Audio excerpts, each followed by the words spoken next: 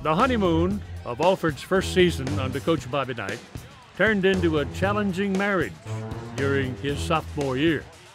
Things that happened in that year that just don't happen. We don't have a losing record at home.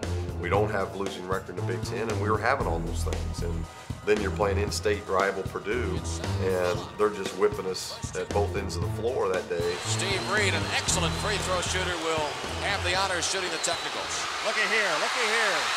Bobby Knight just threw his chair clear across the free throw lane. I think a lot of people made a big deal out of it. I don't think it fazed any of us as players. We'd seen it before, and when it was all said and done, you know, as people are saying, can you believe this, can you believe that? You know, as a player, you're like, you know what, he should have. 2-1, and it's all over. The Purdue Boilermakers defeat the Indiana Hoosiers.